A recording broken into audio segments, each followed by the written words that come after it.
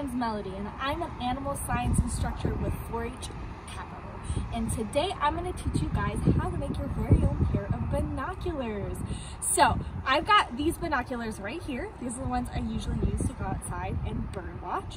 But I know not everybody has these types of binoculars. So I'm going to teach you guys how to make your very own pair at home with materials you should already have. Okay guys, so first I want to give you a little background information on bird watching, which is what I hope you use these binoculars for. So bird watching is a hobby that anybody can do with their whole family. Even if you don't have a backyard, you can still go out, either if you have a balcony in your apartment or even just opening the window. And you can look outside with your binoculars and find certain birds. Bird watching is super important in conservation for birds because it gives us the amount of birds that live in those areas and making sure that their numbers are high. So bird watching is very important. You can take it as a hobby or you can take it even further when you get older and use it as a career. So that being said, let's get to building those binoculars.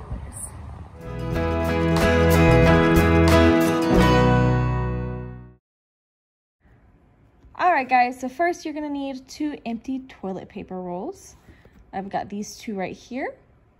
You can also cut in half 1 empty paper towel roll.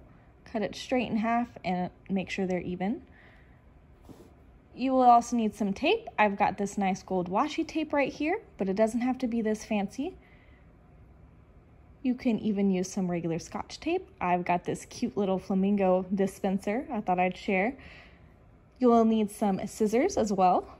You can also use attachments with this paper clip. You will need 2 of them, but it is another simple way to attach if you do not have tape at home.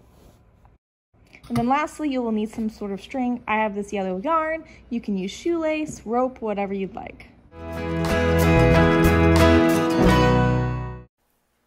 First things first, you want to align your toilet paper rolls. So you will align these guys. When they're aligned, you will then take your tape and you will wrap that tape around both ends. I'm going to start with this end. Make sure your tape sticks down pretty well. Sometimes it has issues. So take as much time as you need to properly secure. Once you get that attached, you can start on the next side doing the same exact thing. If you do not have tape, you can use things such as rope or shoelace or whatever you're going to use as your yarn for this activity. I will show you how to attach it with a paper clip. You will slide the paper clip in between both sides. You'll need another one for the other end, but you'll do that and that'll be it. You may also put a piece of tape over that if you want a more sturdy look. Once you have secured with tape or whatever other method on each side, you will need to make the holes for your string. I'm choosing this side, choose whichever side you like. You will take your scissors, squeeze that paper tube in, and cut an incision. With that cut, you will then stick the whole scissor tip through, and you will move it around a little bit to make a bigger hole. You will do the same thing on the other side. I will show you real quickly.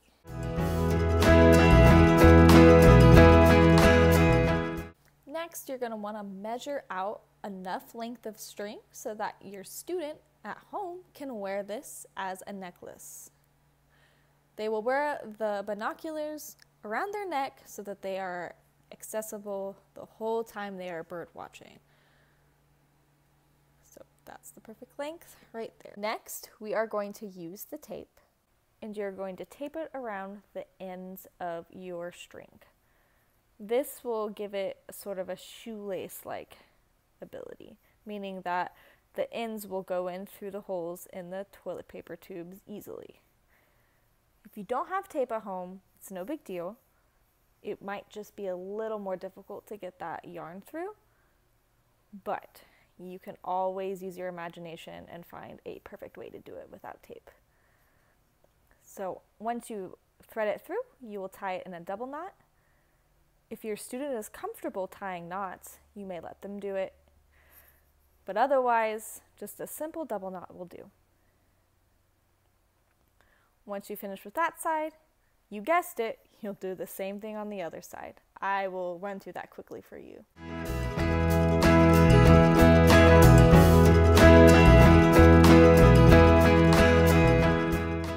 Once you are finished tying that string, you have a pair of binoculars. Pretty easy to make. If you'd like to, you can keep those paper clips on each side or you can take them out. But next is the decorating part. This is the most exciting part besides bird watching. I will be decorating off screen, but decorate whichever way you choose. They are your binoculars to decorate. So I have decorated them with flowers and birds. The birds are on one side, the flowers on the other side. Birds come in all different colors, as I'd like to reiterate, and then the flowers are for spring. So next we get to go bird watch. Alright guys, now that we've got our binoculars, let's see what we can find. Oh, I hear something over there. Look, it's a northern cardinal. This is a male northern cardinal because he is a bright red color. Females are usually a little more brown, but they still will have that orange beak just like this male. They get that red color from the berries they eat. They also eat seeds. It looks like he's eating some seeds right now.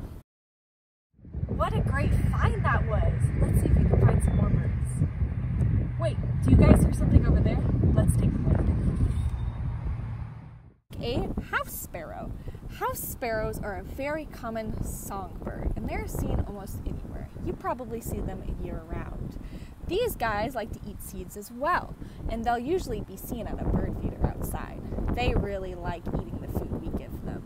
But don't get too close to them or they'll fly away. Guys, how awesome is today? There's so many birds out. But you know what? Sometimes birds aren't in trees. Sometimes they're on the ground. Let's scope the ground to see what we can find. I thought I heard a mockingbird. Mockingbirds get their name because they like to mock the songs of different birds. Even though they are mocking them, they're not quite perfect, so usually they don't sound like that specific bird. Mockingbirds love to eat bugs. They're often seen dive bombing just to get the perfect meal. These guys are very fearless. I hope you guys enjoyed bird watching with me. You can share the pictures of your binoculars in the comments below. We would greatly appreciate it. But first, I would like to go over a few reflection questions. First, tell me what kind of birds you guys saw, what colors they were, what shapes, and where you found them.